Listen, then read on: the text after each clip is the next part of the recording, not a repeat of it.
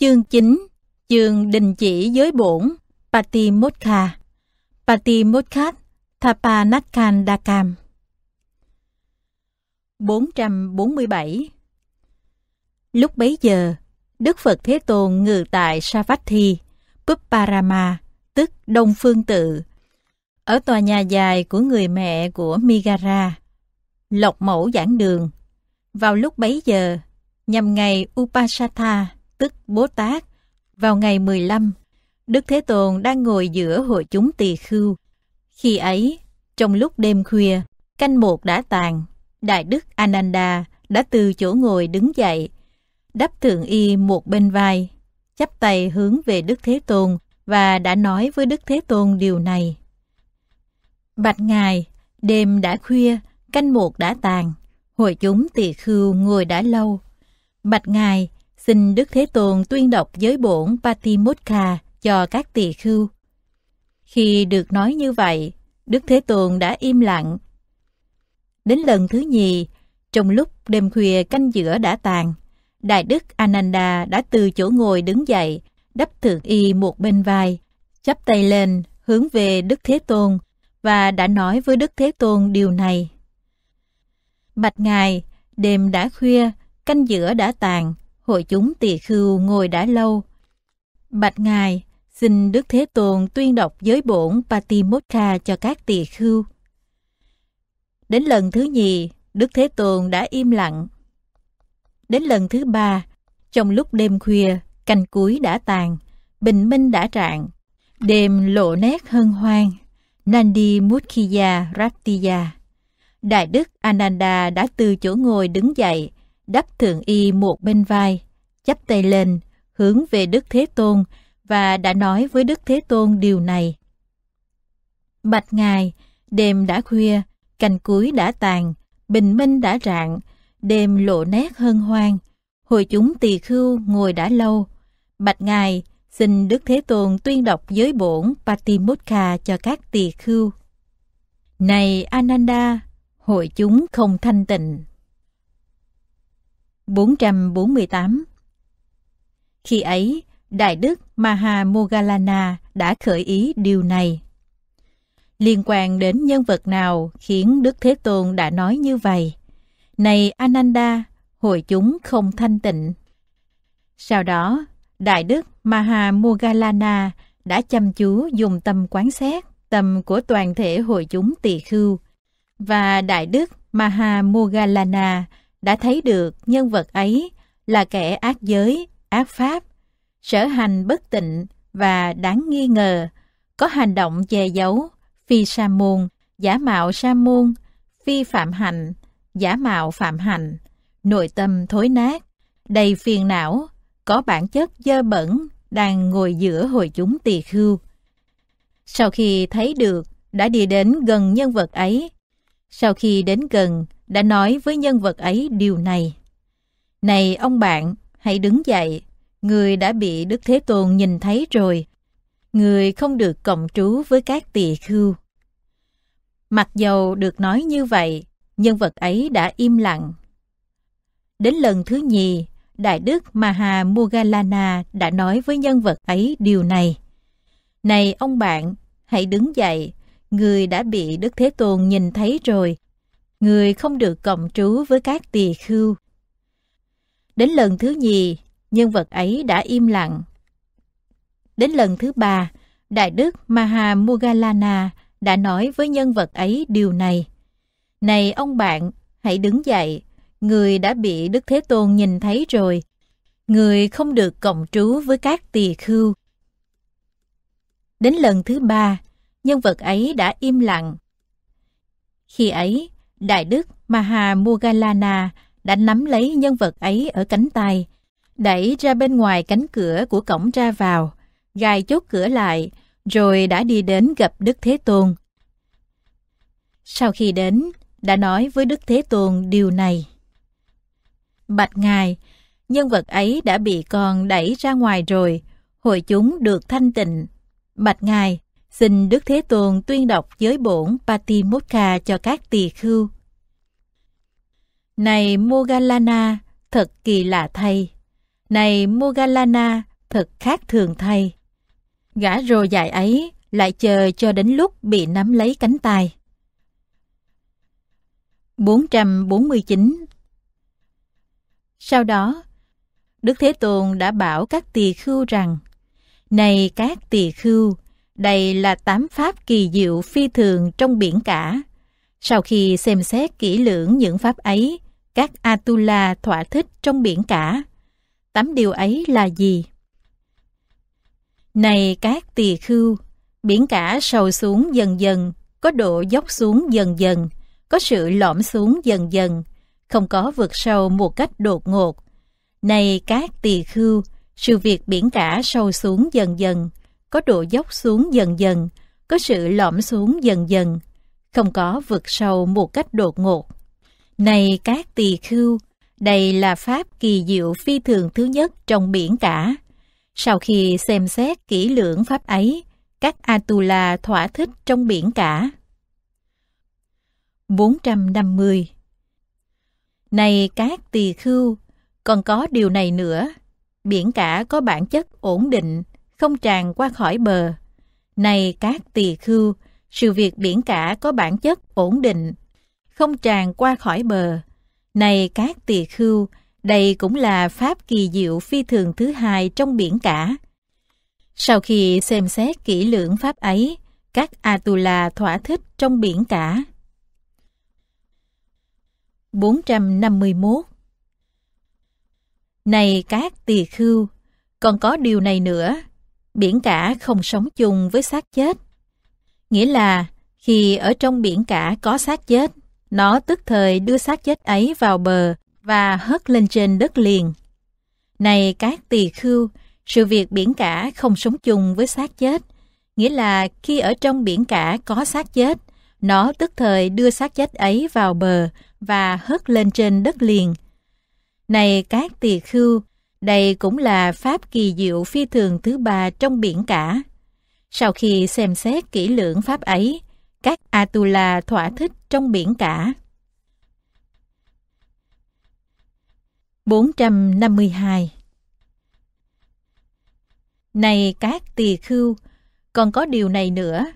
Các con sông lớn như là Ganga, Yamuna, Asiravati, Sarabu, Mahi, khi đã ra đến biển cả, thì từ bỏ các tên họ trước đây và hòa chung lại gọi là biển cả.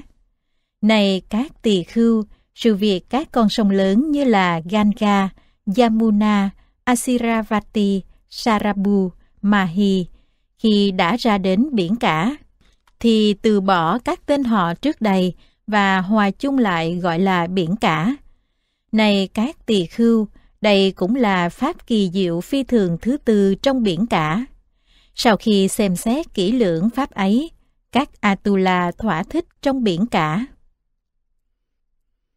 453. Này các tỳ khưu, còn có điều này nữa. Có các dòng nước ở trái đất đổ vào biển cả, và các trận mưa từ không trung rơi xuống, nhưng không vì điều ấy mà biển cả được xem là vơi đi hoặc tràn đầy.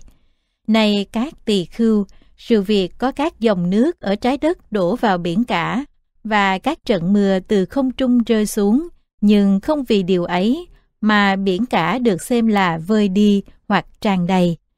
Này các tỳ khưu, đây cũng là pháp kỳ diệu phi thường thứ năm trong biển cả. Sau khi xem xét kỹ lưỡng pháp ấy, các Atula thỏa thích trong biển cả. 454. Này các tỳ khưu, còn có điều này nữa. Biển cả có một vị là vị của muối.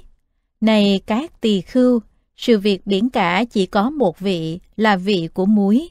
Này các tỳ khưu, đây cũng là pháp kỳ diệu phi thường thứ sáu trong biển cả. Sau khi xem xét kỹ lưỡng pháp ấy, các Atula thỏa thích trong biển cả.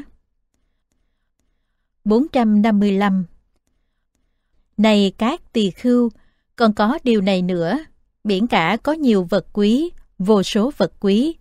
Ở đó, các vật quý ấy như là ngọc trai, ngọc mani, ngọc bích, sa cừ, đá quý, san hô, bạc, vàng, ngọc ruby, ngọc mắt mèo. Này các tỳ khưu, sự việc biển cả có nhiều vật quý, vô số vật quý.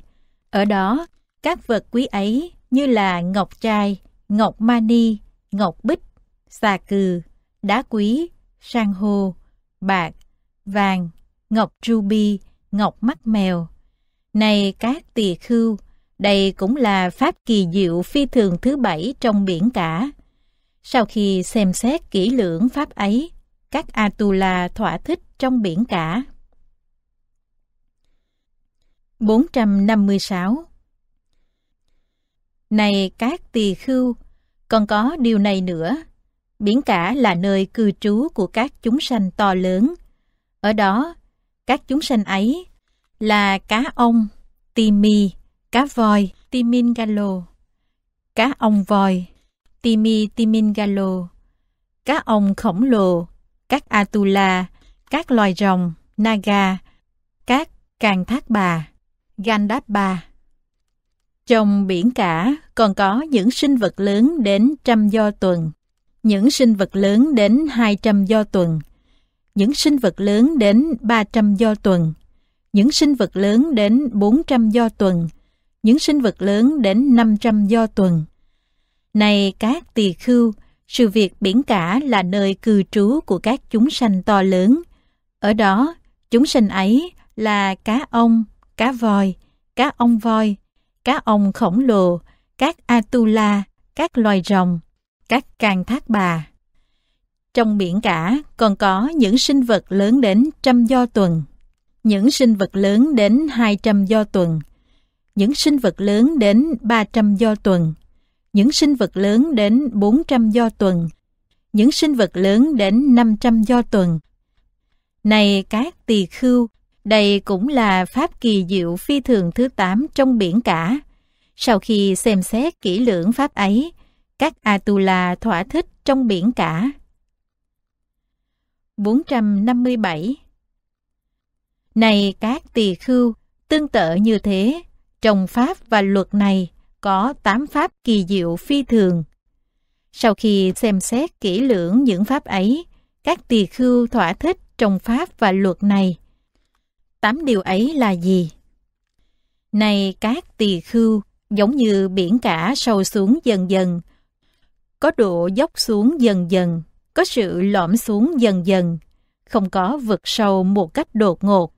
Này các tỳ khưu, tương tự như thế, trong pháp và luật này có sự học tập theo thứ lớp, có sự thực hành theo thứ lớp, có sự tiến bộ theo thứ lớp, không có sự chứng ngộ đột ngột nào khác. Này các tỳ khưu, sự việc trong pháp và luật này có sự học tập theo thứ lớp, có sự thực hành theo thứ lớp, có sự tiến bộ theo thứ lớp, không có sự chứng ngộ đột ngột nào khác. Này các tỳ khưu, đây là pháp kỳ diệu phi thường thứ nhất trong pháp và luật này. Sau khi xem xét kỹ lưỡng pháp ấy, các tỳ khưu thỏa thích trong pháp và luật này. 458. Này các tỳ khưu, giống như biển cả có bản chất ổn định, không tràn qua khỏi bờ. Này các tỳ khưu, tương tự như thế, điều học nào đã được ta quy định cho các đệ tử của ta không vượt qua điều học ấy, dù là nguyên nhân mạng sống.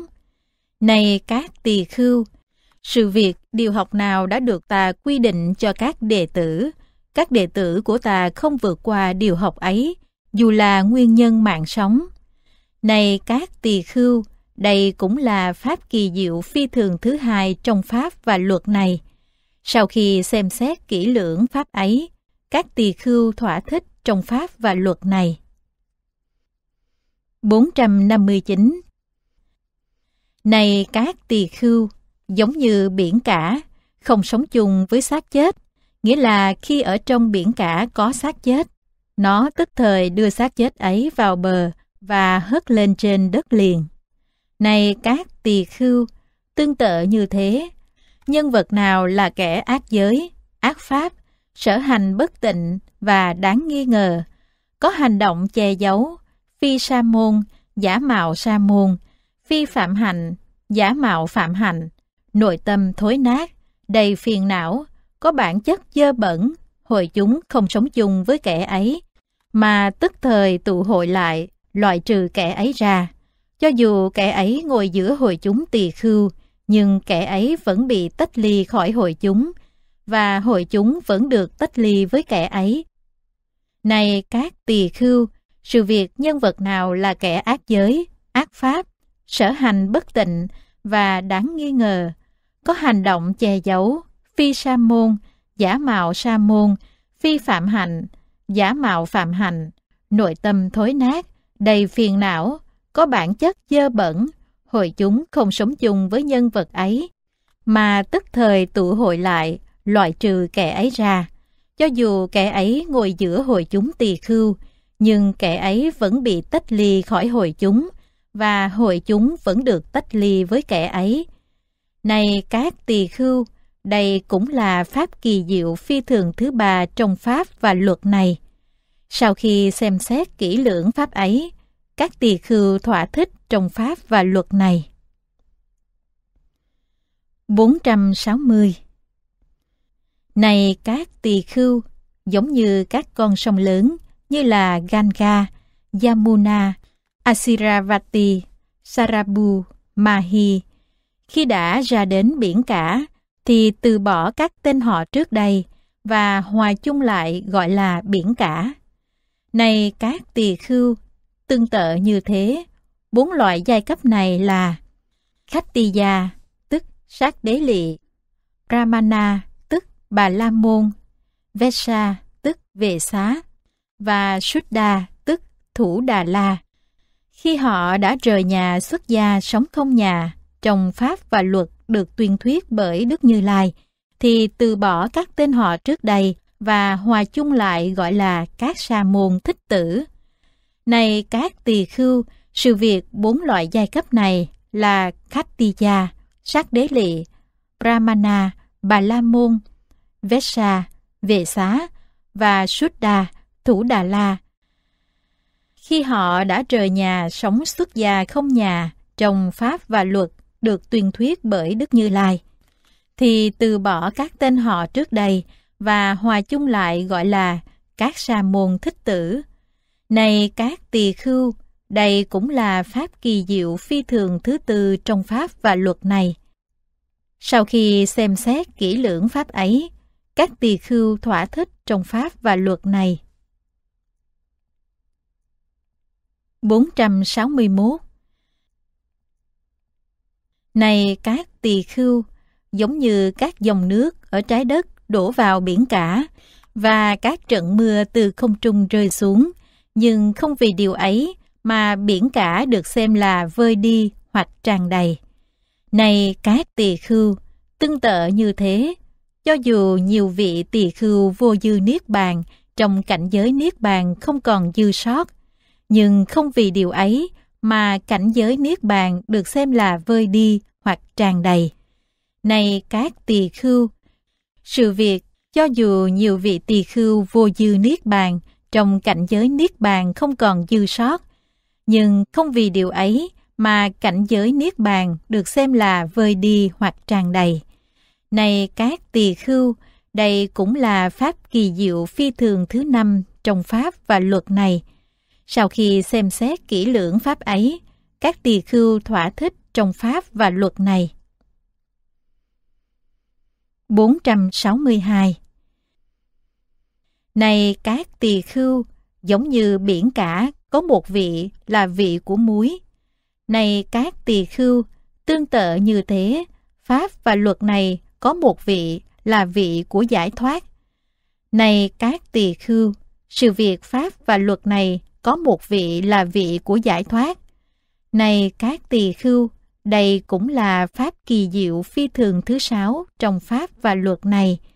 Sau khi xem xét kỹ lưỡng pháp ấy, các tỳ-khưu thỏa thích trong pháp và luật này.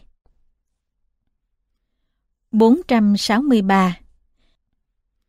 Này các tỳ-khưu, giống như biển cả có nhiều vật quý, vô số vật quý. Ở đó, các vật quý ấy như là ngọc trai, ngọc mani, ngọc bích, xà cừ, đá quý, san hô, bạc, vàng, ngọc ruby, ngọc mắt mèo. Này các tỳ khưu, tương tự như thế, pháp và luật này có nhiều vật quý, vô số vật quý. Ở đây, các vật quý ấy như là 4 niệm xứ, 4 chánh cần, 4 như ý túc, 5 quyền, 5 lực, 7 pháp đưa đến giác ngộ, thánh đạo 8 ngành. Này các tỳ khưu, sự việc pháp và luật này có nhiều vật quý, vô số vật quý. Ở đây các vật quý ấy như là 4 niệm xứ, 4 chánh cần, 4 như ý túc, 5 quyền, 5 lực, 7 pháp đưa đến giác ngộ, thánh đạo 8 ngành. Này các tỳ khưu, đây cũng là pháp kỳ diệu phi thường thứ 7 trong pháp và luật này. Sau khi xem xét kỹ lưỡng pháp ấy, các tỳ khưu thỏa thích trong pháp và luật này. 464.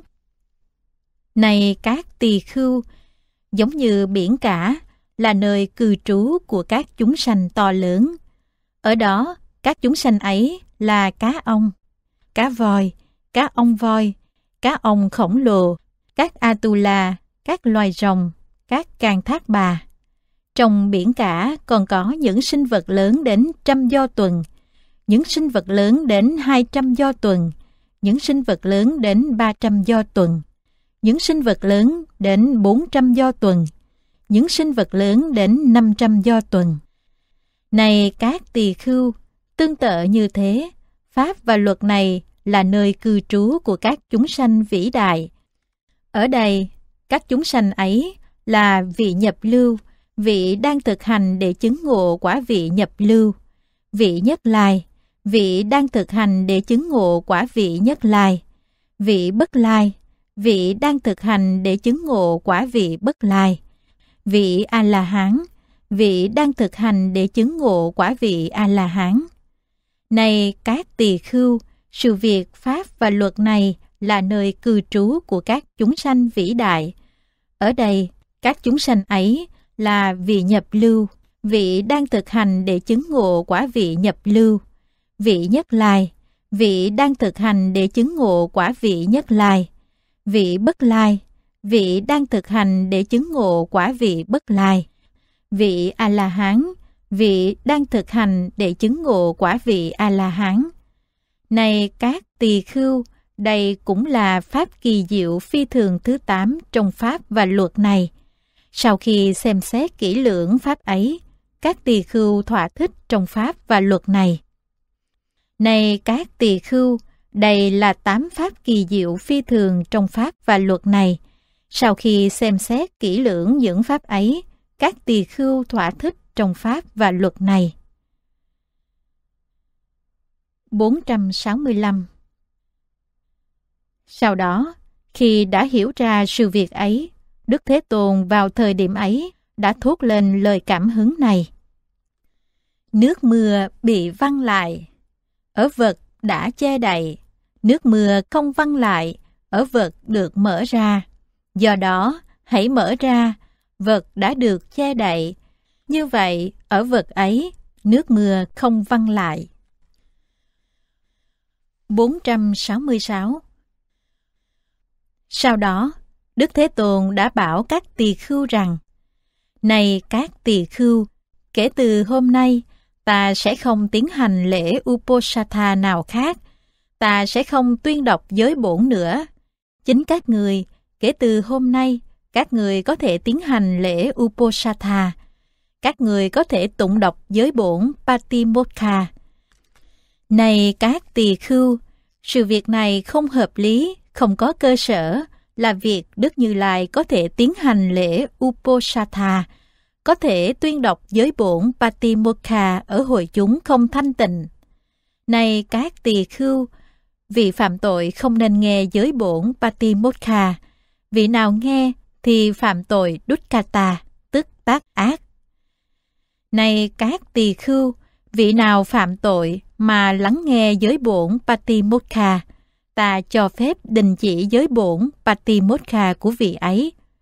Và này các tỳ khưu, nên đình chỉ như vậy. Vào ngày Uposatha là ngày 14 hoặc 15. Trong sự hiện diện của nhân vật ấy, nên nêu lên giữa hội chúng rằng: Bạch các ngài, xin hội chúng hãy lắng nghe tôi. Nhân vật tên như vậy là vị phạm tội. Tôi đình chỉ giới bổn Patimokkha của vị ấy. Giới bổn Patimokkha không nên tụng đọc trong sự hiện diện của vị ấy. Giới bổn Patimokkha đã được đình chỉ.